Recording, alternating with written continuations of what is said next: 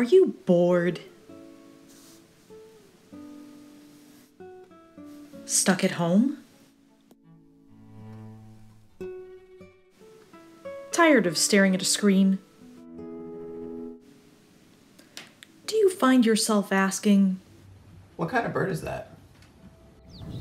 If you answered yes to any of these questions, then try out bird watching, the hobby that's been around literally forever. You might be thinking to yourself, but I've never been bird watching before. Here's 3 good reasons why you, yes you, can become a bird watcher. Reason number 1. You don't really need any special equipment to go bird watching. Binoculars, cameras, and spotting scopes are all helpful tools for bird watching, but aren't necessary. Honestly, half the time birds are hidden from view.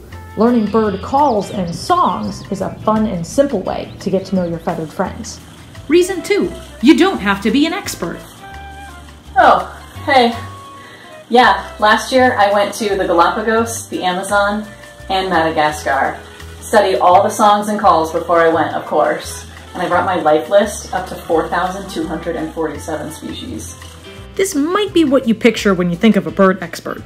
Truth is, experts probably started learning about birds right in their own neighborhood. No traveling required.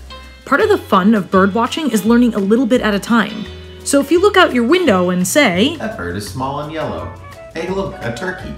I don't know anything about birds, but that one's really pretty. Congratulations, you're a bird watcher. Reason 3. Birds are everywhere. The Rhode Island Division of Fish and Wildlife, in partnership with the University of Rhode Island, just completed collecting data for the Rhode Island Bird Atlas 2.0. This project involved biologists, field technicians, and over 200 volunteers. The goal?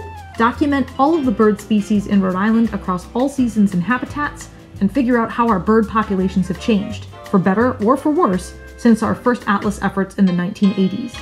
By knowing which species are here and the habitats they're using, we can make informed, thoughtful conservation decisions to help our birds in the years to come, particularly our species of greatest conservation need. To do this, we split the state up into 165 blocks. Volunteers visited each block and recorded all of the birds that they saw or heard there between 2015 and 2019. A total of 242 bird species were documented across Rhode Island. That means that no matter where you live in this beautiful little state of ours, you can birdwatch. Don't know where to begin? There are lots of free resources to help get you started, like the All About Birds website or the free Merlin app from the Cornell Lab of Ornithology. Or you could go old school and grab a field guide. Starting with the guide for New England or Eastern birds will help you get your feet wet identifying local birds right in your backyard. Remember, it's easy to be a bird watcher. Start by looking out your window, or sitting on your back deck. Maybe even the front stoop. Pretty soon you'll be bird watching while checking for the mail, or walking your dog, and even while brushing your teeth. You might even start bird watching while playing the piano.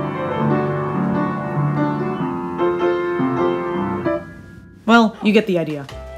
Lastly, join your friendly wildlife outreach team for one of our fun bird walks held throughout the year. Since 2017, the Wildlife Outreach Program has been leading free bird walks at wildlife management areas, state parks, schools, libraries, land trust properties, you name it. We love welcoming bird watchers of all ages and experience levels to our Come Birding With Me events. You'll learn how to identify birds and about what the Division of Fish and Wildlife is doing to help conserve bird populations and habitat in our state.